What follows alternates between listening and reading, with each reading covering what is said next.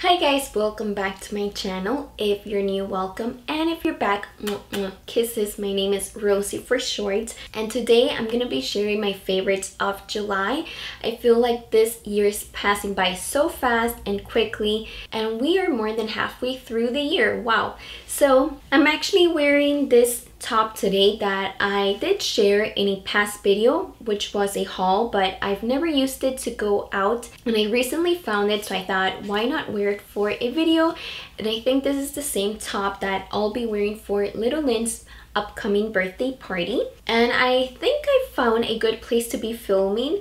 I like this spot because I have one window in front of me. It's one of the few windows. I wish I had more lighting, but so far I think this is working good. So going back to my July favorites, without talking anymore, let's begin. Okay, let's begin with beauty, and what I really liked for the month of July as my face foundation is Super BB by Physicians Formula, and this brand is cruelty-free, which is great. They do not harm any animals, and this is the Super BB hashtag Insta Ready. So they have two that are Super BB, the one that is the white bottle and this one the black bottle. So I haven't tried the white bottle, so I can't compare both, but this is the first time that I buy this one, and I've had it for a couple of months. I hadn't used it until now because previously I had the 100% pure foundation, which I did share with you guys. So I used that one up, so now I'm trying this one that I had, and oh my goodness, I like it so much. What I really like about it is the coverage. I like that it covers acne or any fading spots that you have. It covers them really well with just one layer. I feel like with other foundations, sometimes you have to apply about 2 layers, but not with this one. This one, I feel like just one layer is more than enough, and it will do a great job at covering any imperfections on your face.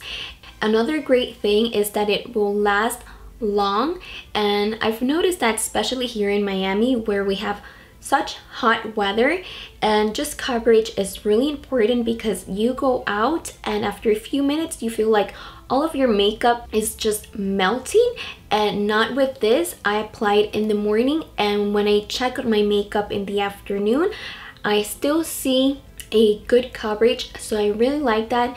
And so far it's been working out really great with my combination skin, so I really like that.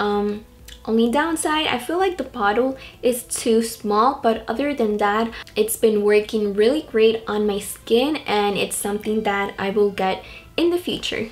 The next favorite is something that I got for my boyfriend. In my last favorites, I gave him something. I shared with you guys what I gave him, and again for July, I gave him something else. I just wanted him to have something more on his work desk. I want to give him different things that are unique or that they look interesting, and what I was able to find is this piece. It's like a decor piece, but it's inspired by Galileo, and basically he came up with a tool that would predict the weather, and this decor piece has exactly that. So the one that I chose can tell you how the weather is like in Fahrenheit.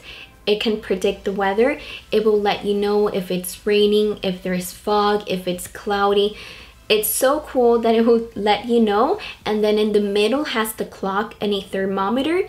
And I specifically picked this one because I saw other ones that look similar, but they had less items. Like maybe they just had the temperature or the weather predictor, but this one I felt like it had more to offer and for a lower price. So I went with this one, and I wasn't sure whether to get it or not because it had positive and bad reviews, and from my experience I tested it out before I even gave it to my boyfriend, and it works perfectly. I like the size. It's not too big, it's not too small, so I really liked it, and George liked it too, and he has it on his desk. So I think it's a really cute idea, something different. that you can give it as a gift for someone or even yourself. I really like these type of things. They look so interesting to me and they are unique.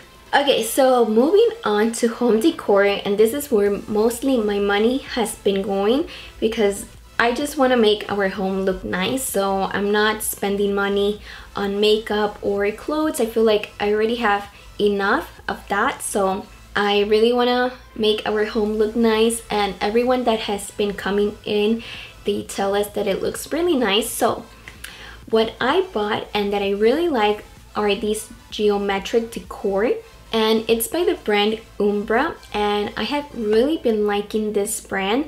I found out about them on Amazon, and so far everything that they make, it is so beautiful. I really like it. It's so modern, stylish, and it makes your home look kind of fancy.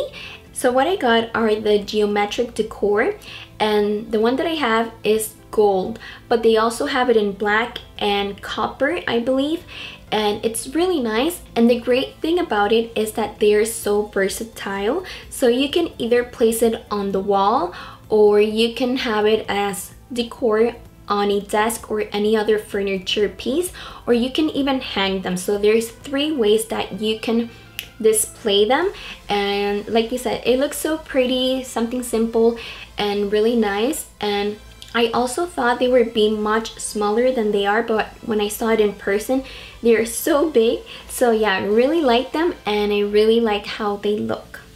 Next in decor are my round mirrors.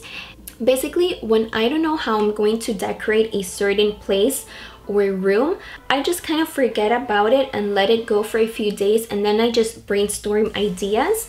And then when I'm sure about what I have, then I go and look for it online.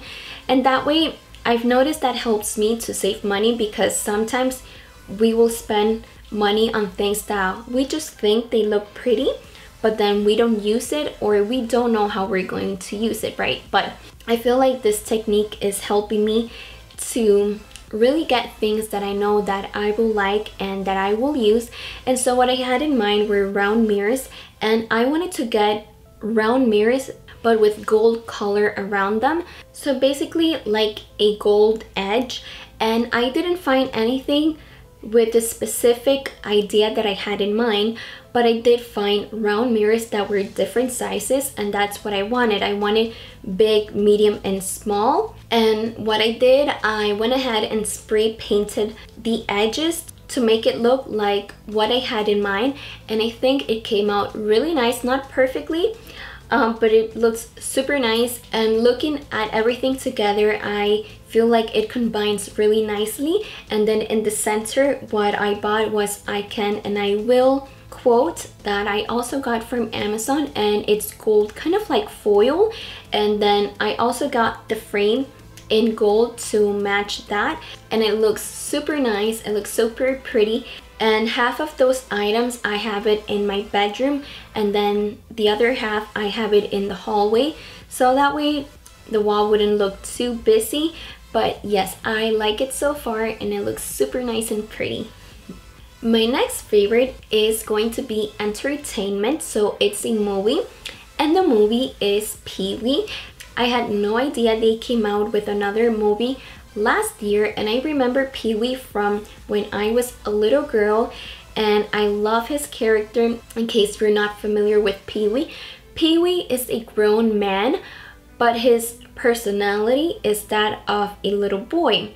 So he's so gentle, he's so nice, he's so innocent, and everyone likes PeeWee. He's so charismatic, but because of that, some people take advantage of PeeWee.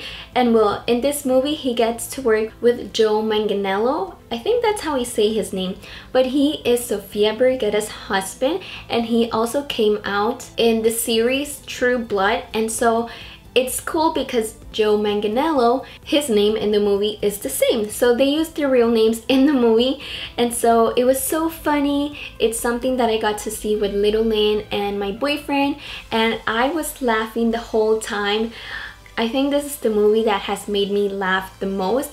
It's so nice and different, and I really like that part where he fills up a balloon with air and then he's just making sound with the balloon in the Amish community, where they don't use any type of technology. They don't have any phones, computers, internet, no nothing.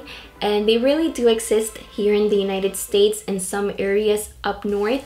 But yeah, it was really nice watching the movie, something that you can see with your family. And yeah, it was super funny. Really enjoyed it. And the other movie also on Netflix, and the thing is, we are starting to see more movies on Netflix because we were going to the movie theaters a lot this year, and from all the movies, to be honest, I would have paid just for 2 of them. The other ones, I didn't like them that much. But yeah, Tomorrowland is the other movie that I really liked. And in this movie, you get to see George Clooney. He's really handsome.